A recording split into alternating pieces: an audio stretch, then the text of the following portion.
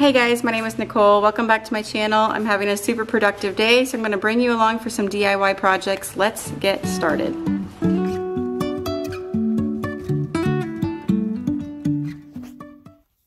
Hey guys, so my name is Nicole and I have an antique booth called Green Onion Vintage. It is a booth that I do with my mom, and we are always looking for things to upcycle and sell for a profit in our booth. So we have a variety of antiques and handmade goods. And you guys have seen me thrift shopping before and just looking for things that I can turn into something beautiful that I can sell in my booth, try to make a little bit of money. This is my side gig. I also homeschool my boys, so you're going to see them kind of pop in and out of the videos. Most of you guys are used to that at this point. So right now I am upcycling an old calendar frame that you just saw my older boy painting with a black background. Now these little planks that I'm painting right now, they actually fell out of an antique shutter that I was working on, and the frame just totally broke apart. So I had all of these slats to work with, so I just repainted them with, I believe, the Buttercream color from Dixie Belle. And they fit perfectly into this frame. I could not believe it. I do think I trimmed some of the length off, but as far as the height, they fit perfectly all of the way up. I just had to replace one of them with like a little piece of wood that I had hanging out in my garage. And so it just worked out really nicely that it fit perfectly once it was all installed. And so the slats kind of gave it this nice little shiplap look. I'm just gluing them in here with some wood glue, and I go all the way up to the top. And then after this, I clamp them down just to make sure that they're really adhering to that back piece really well. I also staple them in from the back, but I don't show you doing that part. I think my camera must have died when I was recording that footage. So I make sure that they're nice and attached, clamp them down, let them have a lot of time to dry. And then I'm going to take a welcome cutout. It's cut out from wood. I buy these cutouts from Hobby Lobby all of the time. You guys are asking about me. You guys ask me about them a lot, and I get almost all my wood cutouts and wreaths from Hobby Lobby. So I'm using the stain color Tobacco Road from Dixie Belle. It is water-based, so it's nice and easy to clean up and to use. I can just rinse it out of this brush or just throw this old chip brush away, honestly. So I apply it on there just kind of thick, and then I wipe off all the excess with a cloth because I want to let some of that wood grain show back through, since I'm trying to kind of make this like a more rustic looking kind of farmhouse piece. So once I have that all dry, I just attach the welcome word with my brad nailer. This is the Ryobi brad nailer from Home Depot. I got it for $100 around Black Friday last year, so keep an eye out for a sale price. I love this brad nailer. I use it all the time in my woodworking crafts. I cannot imagine what I do without it. Now I am sealing the black frame with some white wax from Dixie Belle. I do sell Dixie Belle on my Etsy site if you need someone to purchase from. I like putting the white wax on a black background because it kind of gives it like an old school chalk effect. I always apply it and then wipe off the excess, and you can even apply it lighter than I did here. I did kind of a heavy hand on it. And then I'm just going to attach a wreath with a gingham ribbon on the top, and this is going to end up being just a cute little piece for your entryway. Just kind of something with a little touch of character. I've sold a lot of things like these, and they always sell really well for me. I could probably charge about $40 for this in my booth, maybe a little bit more. And there you go. That's my first project done.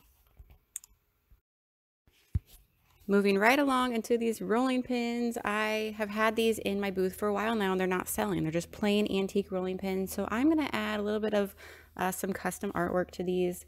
If you've seen some antique rolling pins, they have the painted handles already, and I always really like those. So I'm going to be painting these the barn red from Dixie Belle, just doing the handles on this first rolling pin here. I think this adds a really nice little touch of character and looks really cute displaying in your kitchen now. Of course, they're not going to be food safe at this point, but I think most people use these just as a display piece. I'm going to be using the Iron Orchid design stamps to stamp the word pie across the top of this rolling pin, so that if you have it standing up in a canister, you can read the word pie on it, or if you don't want it to say anything, you just flip it back over and it would just be plain with the red handle sticking out. But I thought it would be a nice touch. It took an embarrassingly long time for me to figure out how to lay these stamps down so that it read pie the right direction. I almost did it completely backwards, but I got it to work out. I'm using some permanent black ink here and just putting an ample amount on there and then rolling the pin right across the top. I love how this turned out. It was nice and easy, and just like a cute little whimsical touch there for a piece in your kitchen. I do distress it a little bit so it looks a little bit more worn and antique. And there's my little boy. And then I distress the handles too, because the antique ones always have some worn off paint on the handles, and I love that touch. For my second rolling pin, I'm doing a completely different look. I am painting the body of it in this really creamy white from Dixie Belle called Buttercream. I really like this white. It's a really good antique white. It has a lot of yellow undertones into it, and it's nice and creamy. It goes on so thick. I love the Dixie Belle chalk paint. Once this dries, I'm going to be using a transfer from Iron Orchid Designs. This is the Lemon Drop transfer. I think it's so beautiful. So I'm just kind of looking here to cut out which shape I want to use. I ended up going with this little group of 3. Here you can see the tube that this transfer comes in. And I just peel it from the backing paper, and then you rub the design right onto whatever it is that you're working on. They're so easy to use. It comes with this little scraper that I'm using here in my hand, that kind of plastic piece. And you just have to rub it on really firmly, and then the transfer will release from the paper and release onto your item. I've done this on furniture before. I'm just kind of now getting used to them, and I'm really enjoying working with them. So once you get it on there, you just kind of have to peel that paper away and you're all set. You do probably want to seal it with something. So sometimes I use a clear coat or a wax even. I am cutting out 1 extra leaf to put when there's just kind of like a blank space on the rolling pin that I want to fill in with this leaf. And that is that for that rolling pin. I think that turned out so cute. I do distress it a little bit just so it looks like it's part of the rolling pin and not like it was placed on there. I just think a little bit of distressing makes it look a little more natural. And of course I want that to have kind of an antique rustic touch. So it's always nice to distress. And I just love how this piece turned out.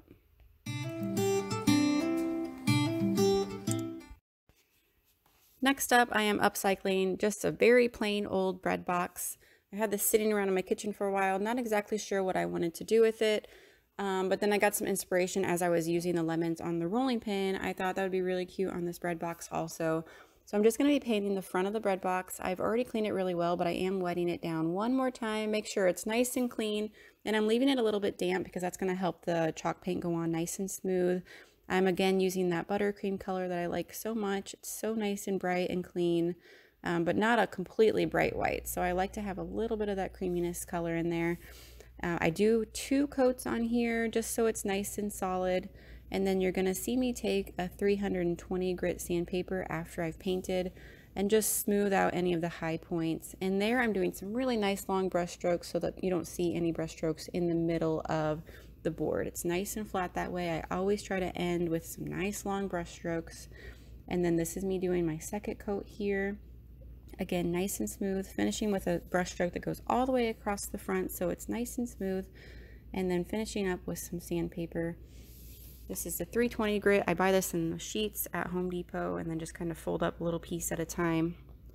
And this is going to be a nice blank canvas for my transfer. So I'm going to be doing the lemons again, and I'm going to have them kind of dangling on either side of the board, making sure first it's nice and clean before I try to do the transfer on there.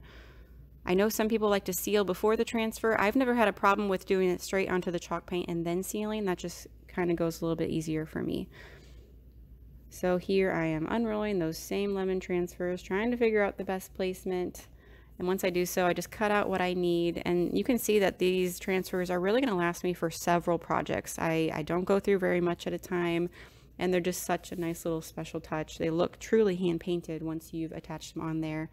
And if you missed me saying it before, these are from Iron Orchid Designs. I do not sell these on my Etsy page. I'm not an Iron Orchid retailer. Maybe someday, but for now, you're just going to have to find someone in your area that sells them or find somebody online. I buy them from the shop that I have my booth at, so it's kind of convenient for me to buy the Iron Orchid stuff. And I know you guys are always asking me, but I'm sorry, I just don't know where to send you. You can find out online, though, if there's somebody near you who sells the Iron Orchid Design line. Now once I have these lemons on here, I just peel off that backing, just like on the rolling pin, and just push down the transfer really well. Use the little scraper, and it's such an easy way to add a ton of personality to an otherwise very boring piece.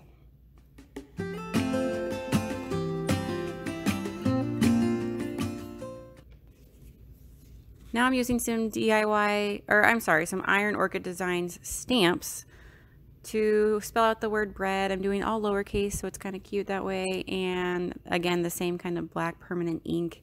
Now, keep in mind, you do have to spell your words completely backwards when you are using the stamps, because you're going to flip over the stamp, especially if you're using this thin mount sheet. I like to do it on the line. So always flip it over and make sure your design is correct before you go ahead and ink everything. I had my D backwards, but once I have everything correct, then I go ahead, I ink it, and just place it right onto the breadboard. I do use my big ruler here to make sure that I have everything centered and kind of straight. And it's nice and easy that way. It always helps to have kind of the tools that you really need. After I have this stamped on there, I'm going to lightly distress the rest of the wood box just so it's not quite so shiny.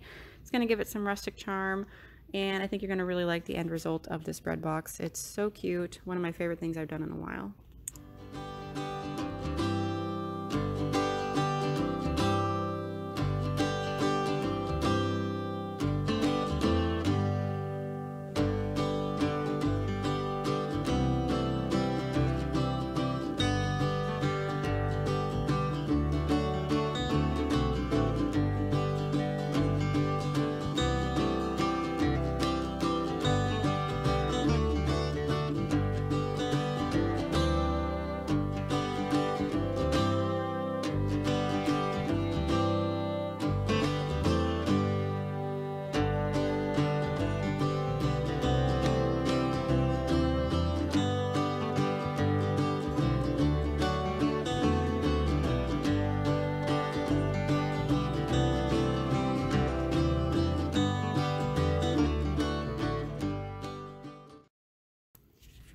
Now for my next project, I'm upcycling an old picnic basket. This one seemed like a good one to experiment with because we only paid $2 for it, and it has a dent in the side. The top of it's pretty rough, so I feel like if something goes wrong in this project, then it's not a huge, terrible loss. I did do a few mistakes right off the bat, so I should have definitely primed this with the Dixie Belle Boss Primer because it's a really good stain blocker, and I needed the stain blocker since I was painting this white with a water-based paint. When I used the water-based paint, I woke up all of the tannins that were in the basket weave, and there was some red thread that went throughout there. So all of that old stain in the basket came right back through my white paint. I didn't notice it right away. It took me a few minutes, and then I saw that some of the red was leaking through and causing some white splotches. It wasn't throughout the whole basket, just in a couple areas, but you know, learn from my mistake. Definitely prime baskets before you go to paint them because they do have a lot of stain in the weave of everything. So that was my mistake number one with this. That's okay though. I went ahead to go forward because I was kind of experimenting with these big iron orchid stamps. So this is the sunflower stamps that just came out for spring, and I'm going to use them on some tissue paper. I've seen some people do this so that you can get a really nice, beautiful stamp design that's not messed up, especially if you're doing something that's round, and it can be kind of difficult to stamp on round surfaces. Or for this instance, because it had kind of the texture of the weave, I still wanted it to stick out really well. I wanted the stamp to look nice and clean, so I thought by doing the tissue paper, that would help the stamp and the image to kind of stay off of the basket weave and not get lost in there and just look messy. And that really did work out well. So using the tissue paper was a great idea because it really made my flowers stand out and not get lost in the weave of the basket. So I'm just attaching this tissue paper now that it's been stamped with some Mod Podge. I make sure to do a really liberal amount underneath because you want the tissue paper to kind of sink into the weave and look a little bit more natural that way. And this also seals the tissue paper on there. Mod Podge is a really good sealer as well. So it's nice and durable once it was done drying. So I attached these two flower stamps. These are both from that same packet of stamps that I showed you from Iron Orchid Designs. And once these dried, I had the idea to maybe watercolor in the flowers. I've seen the Iron Orchid Design ladies do this on their website. And so I thought it would be a good chance to kind of try to watercolor inside the stamps, especially since I had that bleed through of the basket coming through.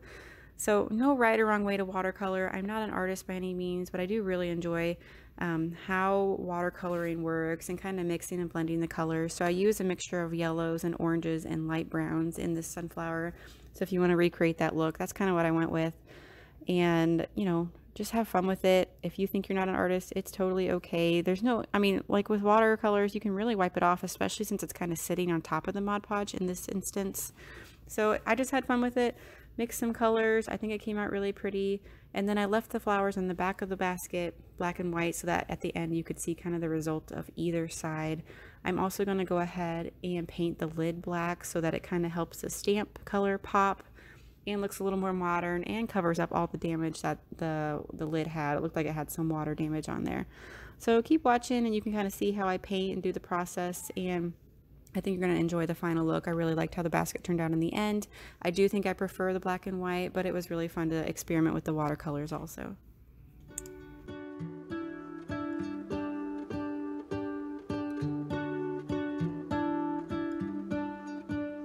What if the world had more of your smile? What if the wind could spread your love? What if your sweetness could reach everyone? There'd be no wars. Maybe the birds will sing about your heart. Maybe the trees will whisper the word. Maybe the sun will spread your joy to the ones who lost their hope.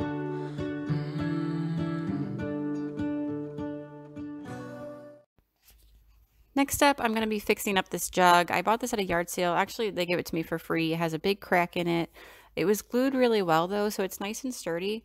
It just needs some help because, you know, nobody wanted it. It was only marked $3, so they ended up just giving it to me in a big pile. And I shared that in a recent yard sale haul, so if you're interested in hauls, I have quite a few of those like thrift haul videos for you to go back and watch. So to start this project, I am covering the whole base with Slick Stick.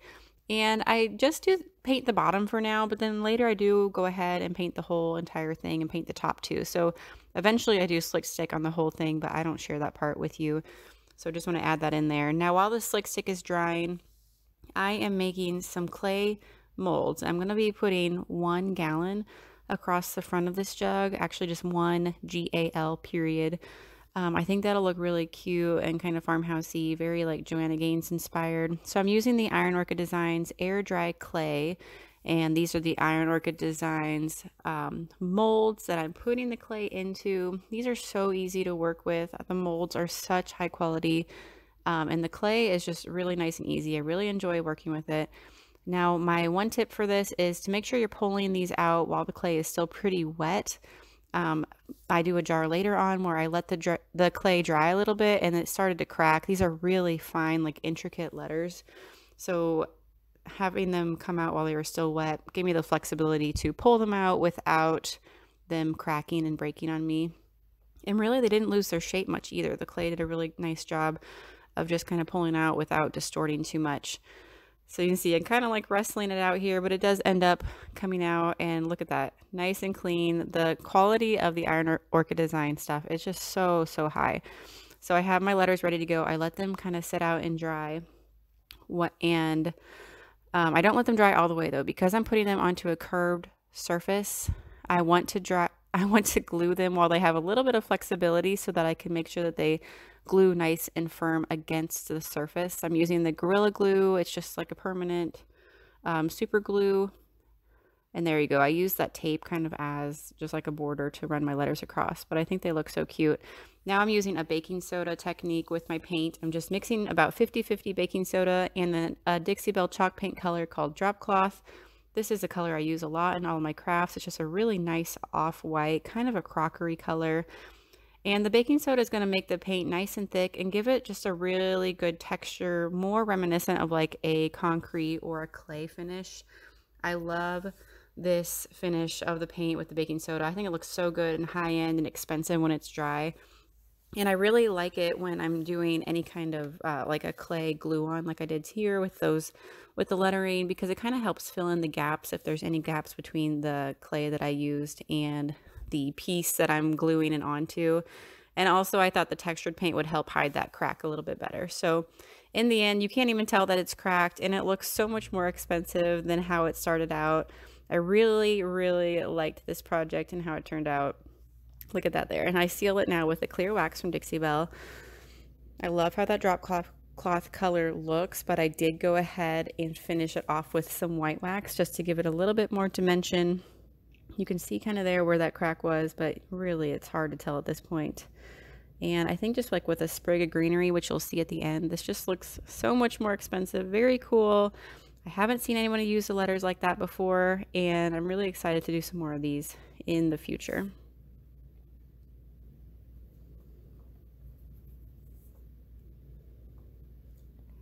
Now I'm not going to show you painting this piece, but I did want to show how I got the label off of this cider jar that I also go ahead and put some clay pieces on. So I use lemon essential oil to get the sticky residue off. I really just let it soak and saturate in there. Then I take it over to my sink, scrub it really well with some soap and water and just like a little scrubby sponge in my sink. And then it's going to take all that sticky residue off without much hassle at all. So always use that lemon essential oil, and you'll see how this one looks in the end.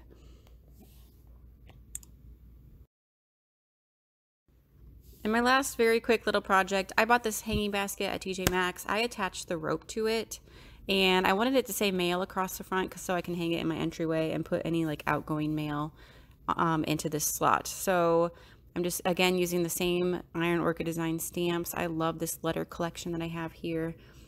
Putting the letters on backwards on the thin mount using the same permanent black ink, and just pressing really firmly on the basket. And that really created this basket into something a little more custom for my needs, and I think it looks nice and cute and farmhousey in the end.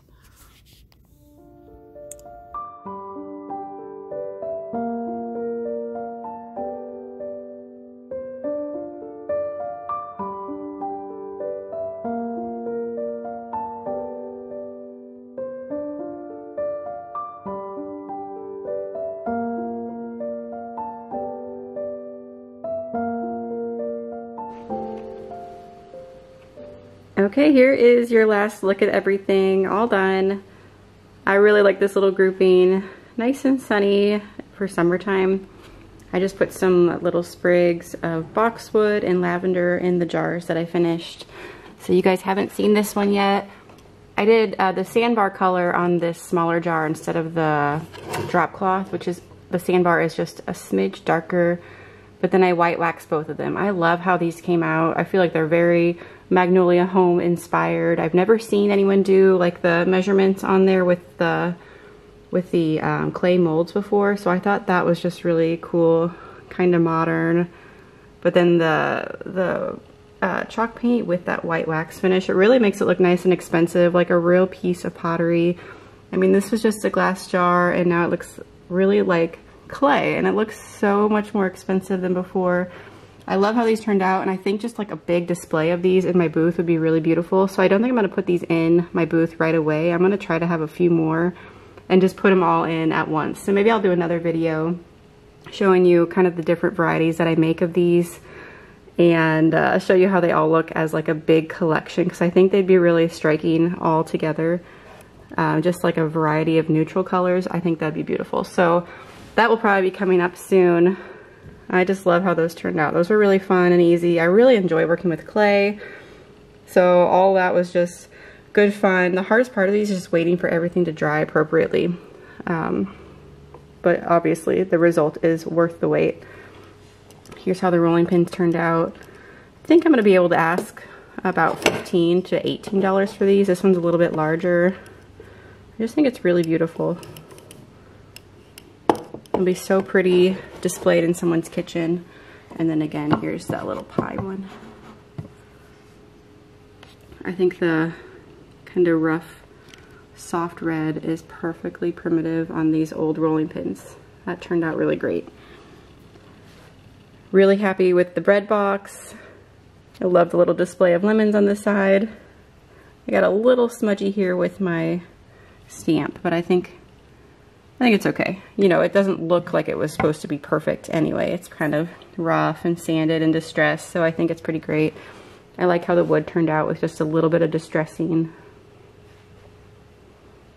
I'm thinking I'll be able to charge closer to $30 for the bread box. I'm not exactly sure what I'm going to charge for these. Maybe close to $25 for the larger one, and more like $18 for the smaller one, but when I have a variety of them, I'll have a better idea of what kind of price range I want to do for the very many sizes I hope to do.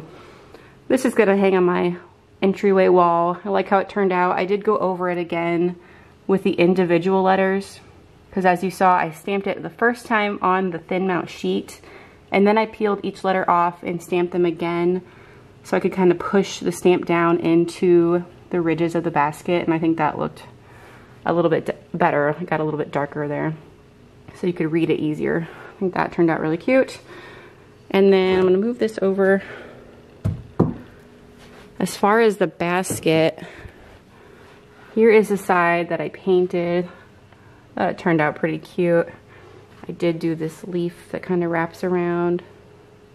I have no idea if this is going to sell. This is very much experimental.